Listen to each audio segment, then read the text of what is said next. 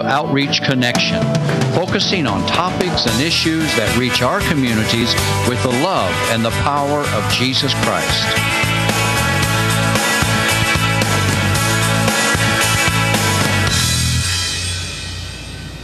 Hello and welcome to Outreach Connection. My name is Sherry McDaniel, and thanks so much for joining us on the program today. Today, Patrick Wilson is with us, and he's going to share with us about the call on his life, and he does that through music. And we're going to talk about that. We've got a lot to talk about here in just a moment. But before we do that, as we do each and every week, let's start with the Word of God. And we're reading in 1 John 3:18 that says, "Dear children, let us not love with words and speech, but with actions and in truth." You know, it's one thing to tell somebody that you love them, but how much more effective are we when they see our love in action? And today, that's what we're going to talk about, Patrick, how God has given you a message, and through your music, you're able to share that. Welcome to the program. Thank you, Sherry. Thanks for having me here. It's a pleasure to be here. You've came a long way. Tell us a little bit about yourself and where you come from today.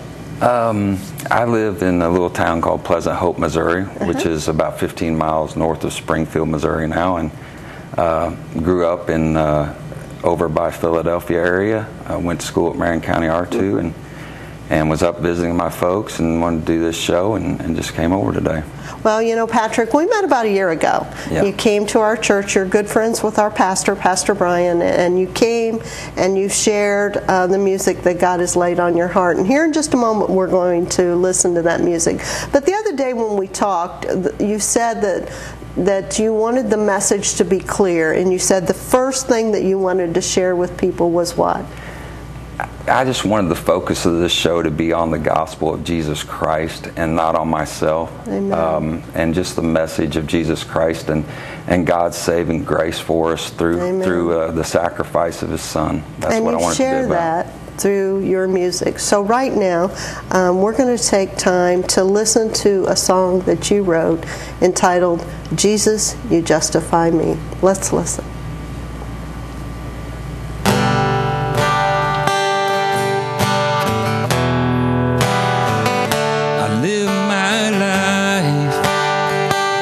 Jesus Christ, He is my truth, my life, my way. I follow Him with all I am, for I believe in His great name. These aren't just words that I say, these aren't just claims that I make. I felt the change inside my heart. Jesus, You justified me, redeemed and set me free. Now I'm no longer bound by sin, 'cause I'm walking in Your beautiful light, a new creation being sanctified through Your death on the cross at Calvary. Jesus, You justified me.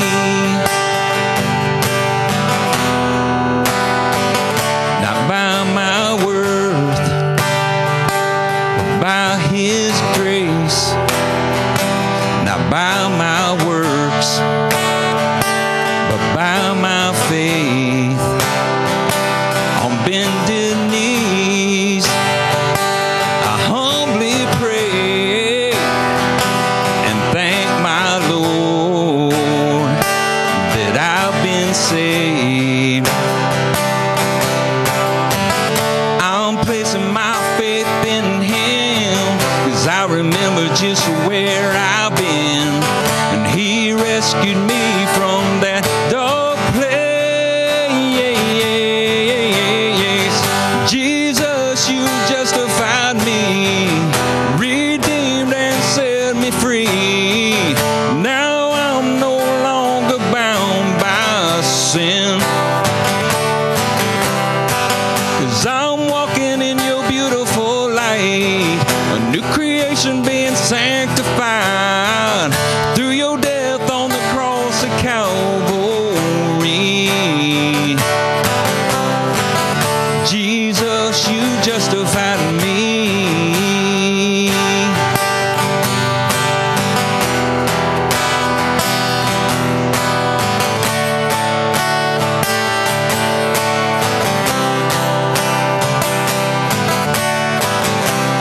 Took my sins and gave me your righteousness. Removed my guilt with a love that I don't deserve.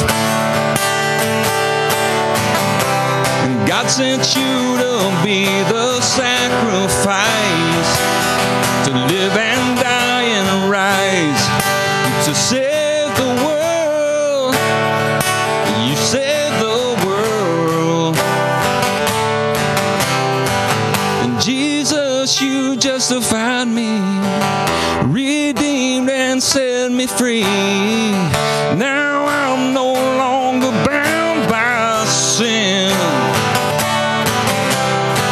'cause I'm walking in your beautiful light, a new creation being sanctified through your death on the cross of Calvary. Jesus, you justified me. I live my life for Jesus Christ. He is my truth, my life, my way.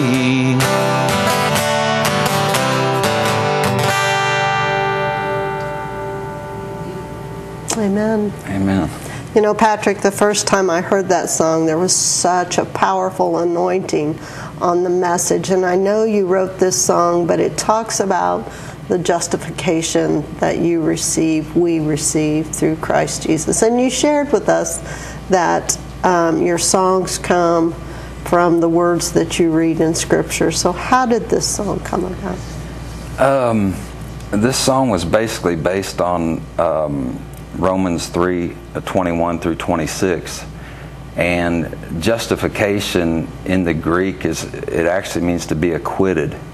So when we come to saving grace in Jesus Christ and we know Jesus Christ, then God regenerates us through the Holy Spirit, and He also justifies us and sanctifies us. But the justification is basically God saying, okay, now you were guilty before, now you're acquitted, and not only are you acquitted, but I'm going to take the righteousness of Jesus Christ and place it on you.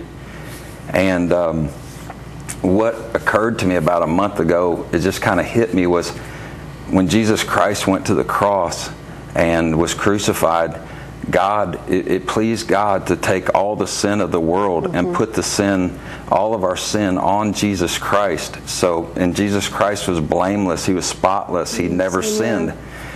And so all the unrighteousness of the world God imputed that and put that on Jesus Christ. And then when we come to know Jesus Christ, He takes the righteousness of Jesus Christ and actually places it all over our sin and says, now you're no longer guilty.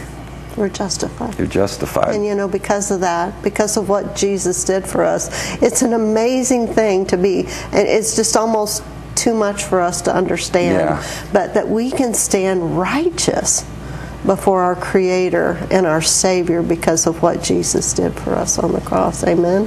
Amen. Amen. You know, maybe we should back up a little bit and talk about how you, obviously you've always had a love for music, but how that became first place in your life. You grew up in Marion County, you said? Yeah, I grew up in a small town over by Philadelphia, Missouri, and I think this was part of God's plan from going way back, because when I was 4 or 5 years old, my parents had tapes of me actually singing things like Jeremiah was a bullfrog and songs like that. They had the old cassette tapes of me singing. So I had this love for music even at that age, and it wasn't until I was 18 I got a guitar for a graduation present that I actually started writing music and kind of started to just really gravitate towards music and the message of music. And so then that took you on a journey. Yeah, that took me on a journey. When I was 27, I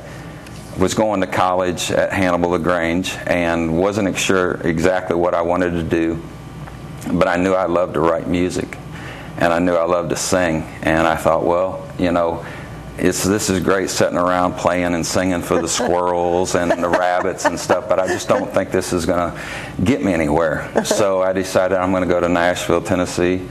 And so in 1995, I moved to Nashville, Tennessee to pursue a singing and songwriting career in the country Southern rock genre. But God had different plans brewing. Amen. Praise God that He did, right? Yes, absolutely. Because at some point, that became second place in your heart, didn't it? Yes, yes. And so you talked about an encounter that you had with Christ in 2012 that just rocked your world. It was that powerful to you. Absolutely. When I moved to Nashville, I had this, these big grand scheme that I was going to be the next country or southern rock star, and God had different plans, and I came close on some songs that almost got cut by different artists, and for whatever reason, this deal or that deal would fall through, and I thought, God, what's going on here? And I actually got burnt out on the music. I did my own shows at the Bluebird Cafe, had hosted them, and played all the writers' nights around town, and just worked and worked and worked at it. And I was working 50 hours a week on my regular job and doing that. And I just got burnt out and said, I'm done with this. And I just set my guitar down. I hadn't played it for like 3 years.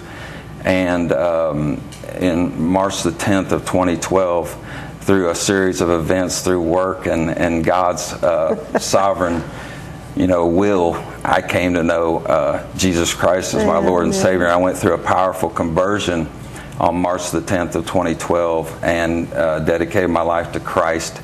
And then God put the desire for music back in my heart about 6 months later. And I was reading Scripture. I was on fire for Scripture because I was filled with the Holy Spirit. I was a fresh convert. And so I was reading all this Scripture and understanding it and just really loving it and had a hunger for it. And then one day I picked up my guitar and I started strumming a few notes. And the next thing you know, here comes these songs out. This Scripture starts pouring out of me in these songs. And I think Jesus, You Justified Me was probably about the second song that I wrote. Yes. After when I got back and started writing again. And a little bit ago, before we came on the set, you said it's from Romans, but it has a lot more Scripture in it than that, doesn't it? Yeah, absolutely. Do you mind if I read the Romans 3:23? Because I just want people out there that are watching to understand this through the eyes of Scripture. But it says, this is Romans 3:21 through 26. It says, "But now the righteousness of God apart from the law is revealed, being witnessed by the law and the prophets, even the righteousness of God through faith in Jesus Christ, to all and on all who believe. For there is no difference, for all have sinned and fallen short of the glory of God, being justified freely by His grace through the redemption that is in Christ Jesus." Wow. What an amazing. Do we understand that, though? I'm not sure. We go through life having better understanding along our way, but what God has given you is the ability to see into that and then put it into music. And like I said, when I heard the song, I mean, you shared several songs that day when you were at church, but this was the one that really grabbed me because I heard justification. That's the message, isn't it? And you've shared and so one of the things that you said that I thought was pretty cool, that you started writing music when you were about 18, and now you've written how many songs? I would say probably upwards 300, something like that. I've lost track years ago. But I've just got notebook after notebook with just songs all over the house in different places. But when you had this conversion, then it became all about God, didn't it? Yeah, absolutely. just didn't have a desire to write country anymore. I didn't have a desire to write anything anymore unless it was based on Scripture, unless it was about God.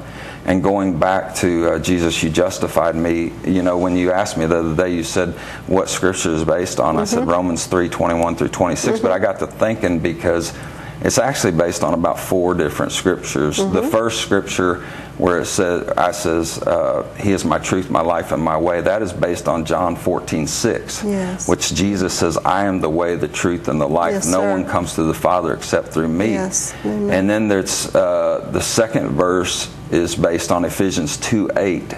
We're saved by grace through faith, that not of ourselves. It is a gift of God, not of works, lest anyone boast. That's the second verse. And then walking in your beautiful light was based on Ephesians 5, where it talks about you once walked in darkness, but now you're children of God, so walk in the light as children of God. And so there's basically at least 4 Scriptures in that song. Wow. And you know what? Do we know that we're even walking in darkness until somebody shares that with us? You know, just as you said, you were pursuing a career in the things of the world, and you know, I as you told your story, I could kind of see God nudging along the way, that He was had already. He said, before you were born, I knew you in the womb and had ordained you. You know, He'd set you apart to be a prophet to the nations. That's what He says to us, His children. And He has a design and a plan for each of us. So you could, as you look back now, you can see God's hand moving you toward, if you will, His plan to further His kingdom. Amen? Absolutely. Even in the country songs that I wrote, there were little parts of them that I can look back and I say, that was God moving me to this point. Wow. Well, today you came a long way to share the message, and we're really grateful. You wrote a Christmas song that you shared with us, and the title of that is? It's called "It's All About Jesus." Amen. I can hear a theme here. It truly is. It's basically the song is the gospel. Amen. And I think when you were at our church, the first album was I Feel Alive. Yes. And you're working on a second album soon to be released. Yes, and I'll let you share with that about what you want to share. Yeah, I'm working on a second album. It's going to be an acoustic album, and there's going to be 11 songs on there. And I'm really excited about it. God has just blessed me with some very powerful songs on this album. And I'm excited because I feel that this song's going to have a big impact for God and to share the gospel of Jesus Christ through this album. So, and it'll be out in probably a couple months, maybe just a little bit sooner. Okay. So when you go about your day, Patrick, and you're just going about life, how does God speak to you to put down in words what He's sharing? How does it come? It's kind of hard to explain, really. It's there's a little bit of mystery to it, but usually I'll start out my day, I'll read about 30 minutes or so of Scripture early in the morning, and then I might just be sitting there 4 or 5 hours later, and I just get this melody in my head and this chorus, and I just pick up my guitar and I sit down and start strumming, and you know, sometimes, you know, within 10 to 15 minutes I've got a song. But it's amazing. Like God, it's like God is saying, you're my child, I love you, and I want to give you a gift today. Yeah, wow.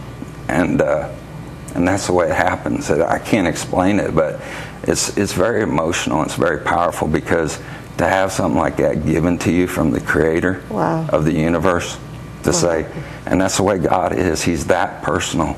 And that loving. And that caring. With all of us. And that attentive to each and every one of us. Now, you said something when you and I were chatting on the phone the other day.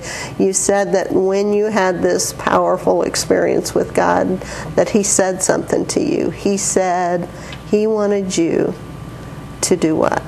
To share His word. He said, He wanted me to minister for Him. Yeah. And that's exactly what I've tried to do. And, you know, I think that people think, well, we get saved and then we just go on and do our daily stuff. And but there's so many ways that once we come to know Christ, that we can minister for God. You could be a mechanic, a lawyer, a doctor, a carpenter. And God blesses us with these things. It's not just music, but just to minister with your life. Let your life be about sharing the gospel. Whatever it is, that talent that God has blessed you with, use that, hone that, use that for the glory of God, the gospel. He's the one that created us and gave us that gift. Amen. So, it's just so important. And he says that. My gifts and callings are irrevocable. So the call was on your life. He was just waiting for somebody to say yes, and that would be you. And that's so good what you said, because a lot of people think, well, what do I have? What can I do? How can I share the gospel? How can God use me? But just as you said, wherever we're at and whatever station God has us in, he says, just give me what you have. Give me what's in your hand. What happened when the little boy gave the 5 loaves and the 2 fish?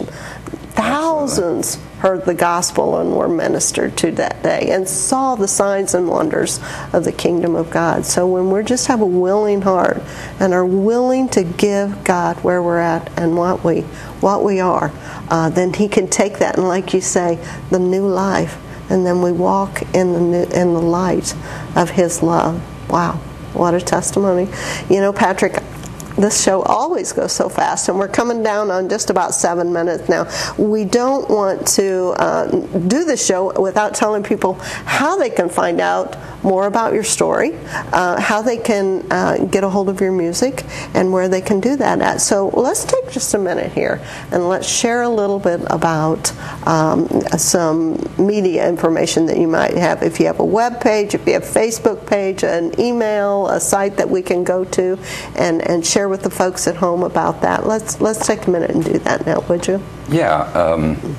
If you want more information on me, you can go to patrickjwilson.com/music/music. You can look me up on Patrick Joe Wilson at Facebook and find me there.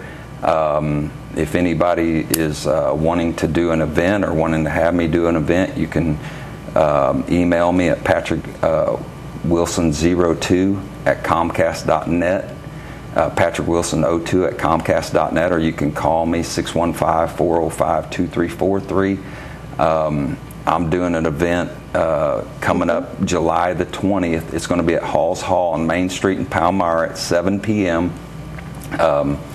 And there'll be dinner there. The admission is $16 per person. Me and a friend of mine, Trent Pruitt, who plays music with me, will be playing an acoustic set there that night. And love to see you come out for that. I'll have CDs for sale out there, and you can meet me, and we can, share. Talk about Jesus. Yeah, Amen. Talk about Jesus and get to know me a little bit. Amen. I wanted to do something like that up here because I don't live here, but I wanted to be a part of the community, and I'm up here all the time, and if you've got events up here that you want me to do, I'd be happy to do that. And I will be at Mount Zion Christian Church on July the 22nd, preaching at 11 a.m. in the morning. That's on Highway 61 and County Road 425. It's about 3 miles. I guess it would be north of Hannibal, maybe northwest of Hannibal, but I'll be there also. Okay. Pastor Bruce and his lovely wife Wanda are here and supporting us, the program, and supporting you today, and so they'll be with you. Praise God. It's their church where you will be at in July. So we're so glad that they come and share this time with you. Did you give us, you said the tickets are $16, but how can they get the tickets to the event? I don't have the phone number, but they can Google Halls Hall on Main Street in Palmyra, and I know the phone number is listed right there, or you can go to Halls Hall there and purchase tickets from them. Okay. They have shows there every Saturday night. Okay. So if you want to go to one of those, and you can pick up tickets then, but Okay. I'm not sure exactly how much time we've got left, but probably, about 4 minutes now. Patrick, you said at the beginning of this program that you didn't want this program to be about Patrick Wilson. You wanted the focus and the message to be about Jesus Christ. And we believe here at WTJR that every time that we're on the air, there are people who God has assigned to be on the other side of the lens. And, you know, they've waited to hear this message, the message of the gospel and the justification, the grace that we receive through Jesus Christ. So with a little over 3 minutes that we've got left, let's take a minute now and share how people can come to experience the love of God for themselves. If you would, please. I would just like to say to anybody out there, you know, if you're being called by the Holy Spirit, you feel the Spirit convicting you today and moving you, there's a reason for that. God's calling you. He's reaching out to you, and He wants you to hear the gospel message. The message is pretty simple, really. It's one true and living God, the God of the Bible, our Creator. He created us, you know, in His image, male and female. And then Adam and Eve sinned in the garden and brought about the curse of death and sin and eternal judgment in hell. But God had a plan of redemption for us through His Son, Jesus Christ. And, you know, John 3:16 talks about that, you know, for God so loved the world that He gave His only begotten Son, that whoever believeth in Him would not perish but have everlasting life. So, you know, the message that talks about in Acts 20:21, Paul talked about, he went around preaching to the Gentiles and Jews, repentance towards God and faith in Jesus Christ, our Lord. Amen. And so it's basically saying to God, I don't want to live in sin anymore, and I know that I've sinned against you, and will you forgive me for the sins that I've committed against you, and for rejecting the redemption plan that you have in Jesus Christ. And faith is the same basically as believe. Romans 10:9 says, if you confess with your mouth that Jesus Christ is Lord and you believe in your heart that God raised Him from the dead, you shall be saved. So it's putting your faith and saying, I can't save myself, but I know that Jesus Christ and the work that He did on the cross through His righteous life, His crucifixion and death, and God raising Him from the dead, I want to put my faith in that, and I know that can save me. You know, it's really just that simple. The Bible says, all who call upon the name of the Lord shall be saved. We don't have to jump through a bunch of hoops. We don't have to try to figure this whole thing out or have it figured out when we come to Him. We just need to come. And we just need to pour our heart out. We're no surprise, are we, Patrick? No. When we come to Christ. But because of the love of God, He loves us just that much that He sent His Son, just as you said, to give His life to sanctify and justify our lives and give us new life and new life eternal.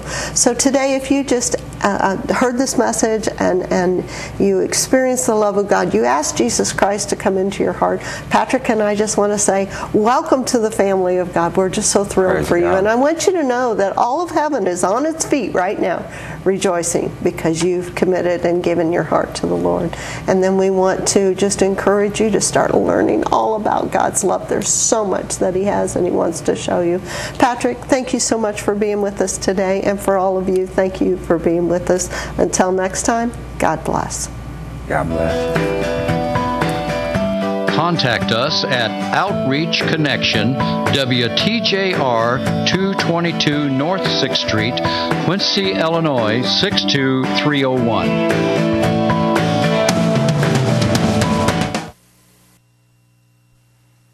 God bless America.